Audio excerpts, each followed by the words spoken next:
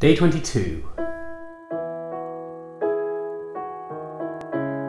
So obviously this morning was a little bit of a struggle following having a bit of a difficult day yesterday, and I tend to find that actually by the time I'm out of that mindset, I don't really remember doing things or being in those moments, and it's a little bit like trying to remember a dream that you had the night before when you try and think about it the next day. You get that same detachment and disassociation that comes when things don't quite fit to reality and you're not quite sure what's happened. But by lunchtime I was back to about a level 0 and the day has been pretty good since then, so things are better. I promised a couple of days ago that I would talk about my mental crusher in yesterday's video, but of course because yesterday was a bit different to how I expected it to be, the video changed slightly. So we all develop our own ways of understanding the world around us, which is built up through different experiences. And we form a belief system based on the experiences that we have throughout our lives, so that when you come across new information, you go, okay, well that's this because it fits in with my belief system. So very clearly in my belief system, this is a cushion. I know this is a cushion. I don't remember when I learned that this was a cushion, but I'm absolutely certain that this is a cushion. And let's say I meet somebody who comes into this room and says, Cian, what are you talking about? It's not a cushion, it's a feather pack. And that doesn't fit with my belief that this is a cushion. And because it doesn't fit with that belief, that doesn't go into my brain to say that this is now a feather pack, it just gets rejected.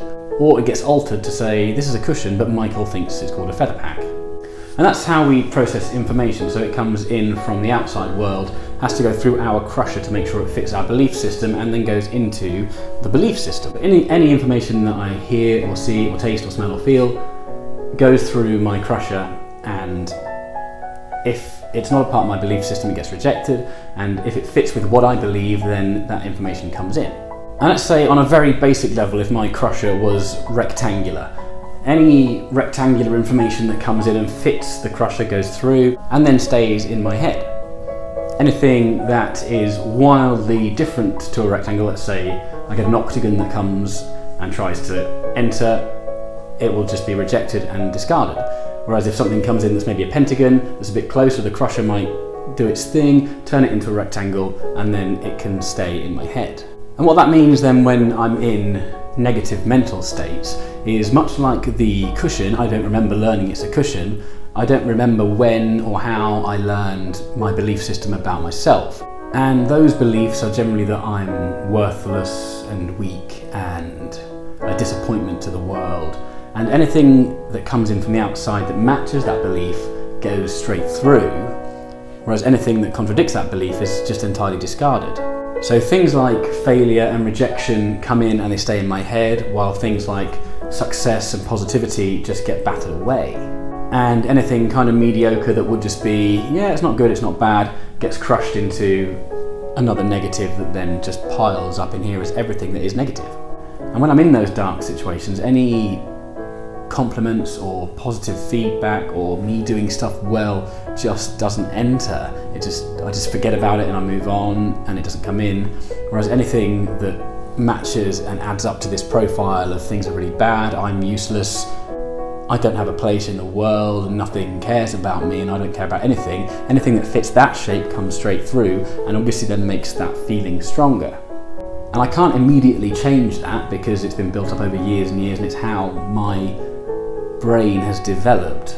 And if I were to move to an entirely different culture, for instance, at first nothing would match my own belief system, and over time, maybe years and years, my belief system might start to change to match the culture around me. And if I can really try to allow some of those positives through, that belief system that I have might slowly start to change into a more positive belief system, and that crusher will let through more positive things as well as the negative things. And understanding that whole process has been slightly helpful for me, because when I am letting things pile up, I can understand why. When people are desperately trying to cheer me up or make me feel loved or cared about, it just doesn't go in.